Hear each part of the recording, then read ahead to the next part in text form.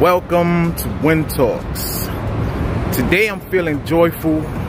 Today I'm feeling grateful. Today I'm feeling a big victory. One of the CEOs in YouTube, Susan Wakaka, don't know the name. She's feeling threatened. I don't know why. Maybe she sold out to pharmaceuticals, but they're feeling threatened because people like myself are promoting vitamin C. We're promoting turmeric. We're promoting natural supplements. And I'm guessing that it's a big threat to these big entities, these pharmaceuticals, such as Dwayne Reed that's behind me.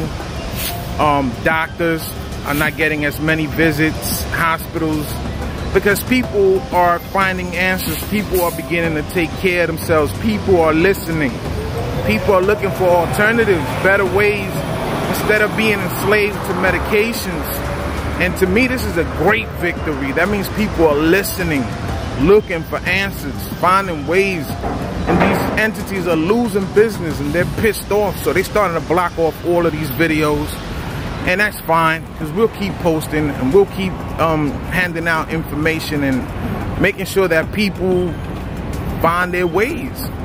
We can't continue to be enslaved to these medications. We got to show our children what the best possible outcomes can be, instead of always finding the easy way, going to the doctor and they prescribe something and keep you enslaved for 20, 30 years.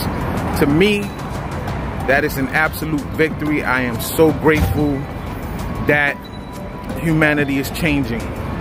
The WIN Project. Every day I rise, I win.